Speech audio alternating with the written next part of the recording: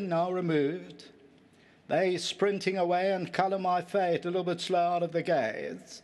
One of the first out is Garrulus, is in the orange, but a little bit strong. Along the inside, action-packed. ERIK the Red is right there shortly after the start. Then Bold Horizon. Pray for Rain is on the outside with the gold cap amongst the leading group. Captain Marisco is about 3 lengths off the leader.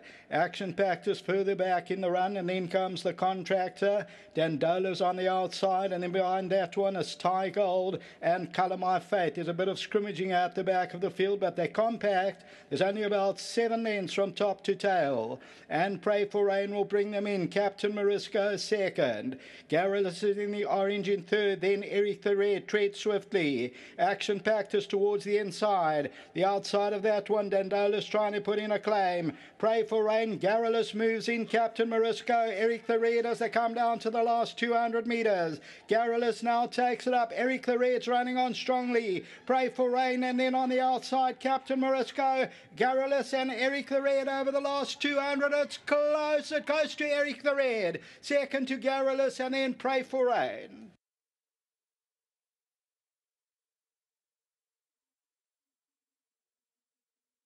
Number 9, ERIK the Red will win it, and it pays up 380, will win the last jump, will ends up winning by about a neck. Number 9, ERIK the Red, they changed the shoe, the front shoe at the start, wins it. Second to number 2, the tote favourite Garrulus. Third to number 12, Pray for Rain. The fourth position will go to number 1, Action Packed and Captain Marisco. It's very close between those two. Let's wait for the judges. Then the Contractor and Tread Swiftly. So ERIK the Red, number 9, took a while to get into its stride as Garrulus took it up. Pray for Rain is between the two horses and Captain Marisco on the outside. But ERIK the Red, this one for Farsfontein Stud, Sue Kelmanson, and Farsfontein Stud, Captain L, Justin Snaith. They're victorious, the 5th win from 8, and they win race number 4. The Pick 6 pool got to the over 8 million. Race 5 starts off the jackpot. Back to the studio.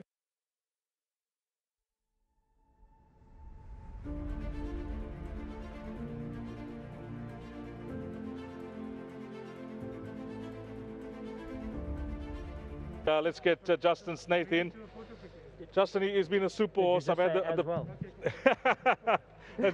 he's a super horse, Justin. You did superbly well with him down in Cape Town.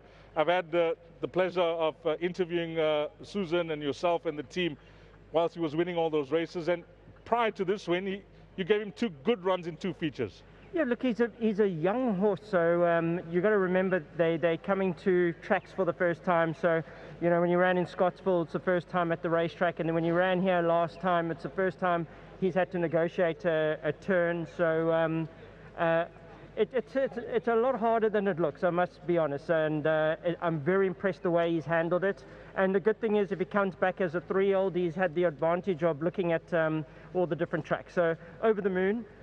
Really well done to Farsfontein, Susan Culmanson, everybody at Farsfontein. He's a special horse.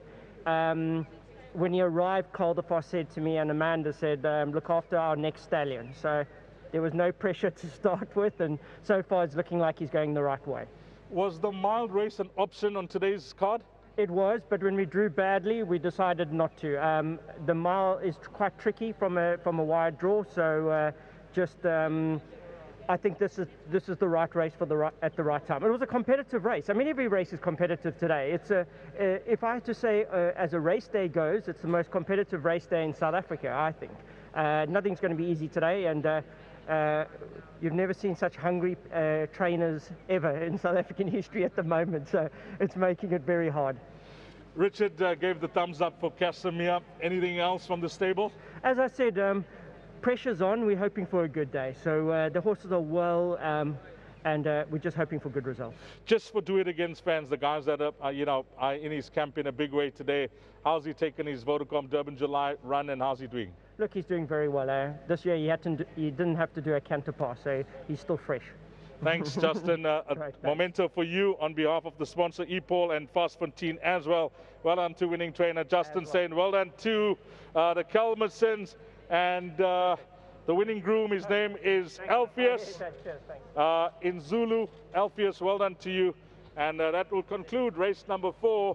The Umkumazi Stakes, Grade 2, sponsored by EPOL, will belong to horse number 9, ERIK the Red.